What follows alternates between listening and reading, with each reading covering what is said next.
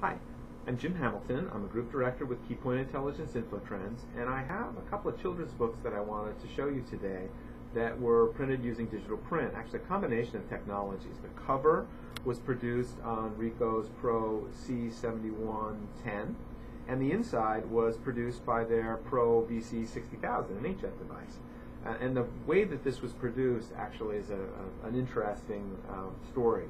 The cover actually is a combination of technologies. So the foil here is added with the Kurz DM-Liner. So you see sort of a metallic foil view here, which gives this cover a lot of fun shine and you know, bounce to it, front and back actually. I did a video previously actually on the same book, the same image, in which the cover was done with metallic foil stock. White was laid down and then 4-color on top of that, and gaps were left so that the metallic would show through. An alternate way of producing this is to use, you know, just a white stock.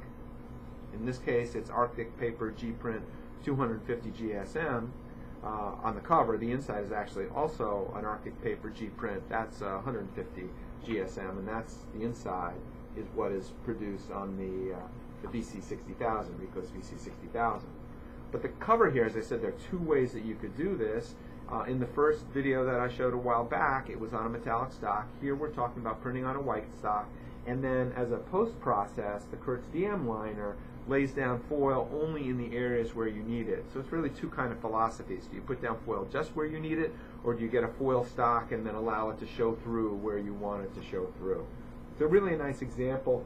There's another book that they gave me that uses a similar technology to make that happen. Again, it is the Pro C7100 device for the cover, and then inside the VC60000, both of which are Ricoh products. So, you know, if you're thinking about production of inkjet for, you know, a higher coverage application like this on stocks that are familiar to book publishers, that's an interesting development. And then, as I said, you've got this cover where foil, front and back, is being used in very unique kinds of ways.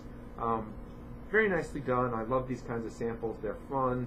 They're real-world kinds of examples of what you can do with digital print technology, both to make a cover stand out and then also to have an inside that is very appealing and you know, shows off the fun qualities of this children's book. So I hope you enjoyed this.